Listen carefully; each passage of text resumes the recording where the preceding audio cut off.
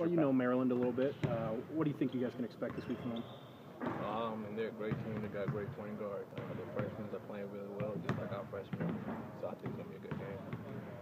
What do you do against a guy like Melo? I mean, can you take what maybe you did against someone like Monte Morris and apply the same type of principles? Yeah, I mean he's one of the best point guards in the country. So I mean it's gonna be a challenge for Jordan and the whole team, but he's not gonna be the only one guarding him. So we just gotta watch film and follow the game plan, whatever coach tells us to do. So.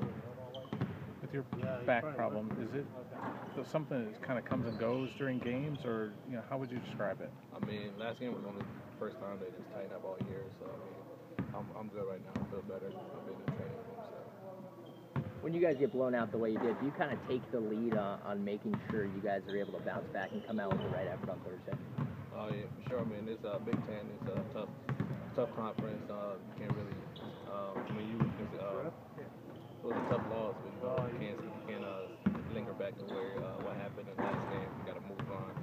Every game is a tough game, but we just got to learn from it. We're gonna watch film, and we got to focus on Maryland because that's another big game coming up. So we just got to take in what happened last game and give it to Maryland.